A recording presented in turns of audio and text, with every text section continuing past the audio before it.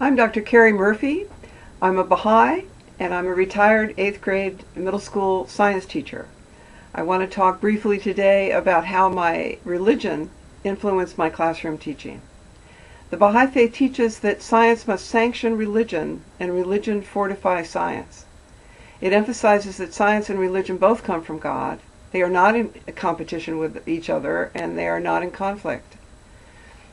In that spirit, I taught for 25 years in a diverse but largely evangelical Christian culture here in South Carolina. Many of my students believed that fundamentalist, literalist teachings trumped all other kinds of knowledge, including what I was teaching them, which included geology, paleontology, a little physics, evolution, and astronomy. I decided early in my teaching career, therefore, to help my students to think more critically by teaching them the steps of rationality, steps that are both secular and expressly found in the Baha'i scriptures.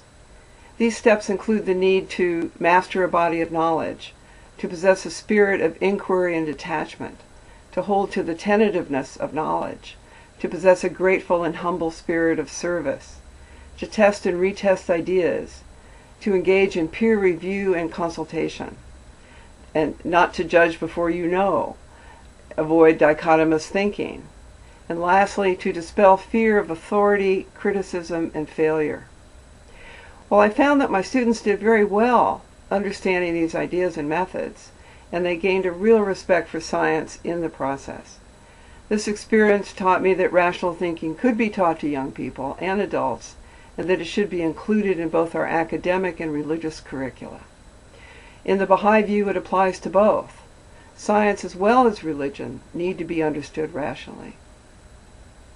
Young people, then, in short, as well as adults, deserve to have rational tools with which to analyze the ideas that they encounter in their lives. I want to end with a quote from the Baha'i writings.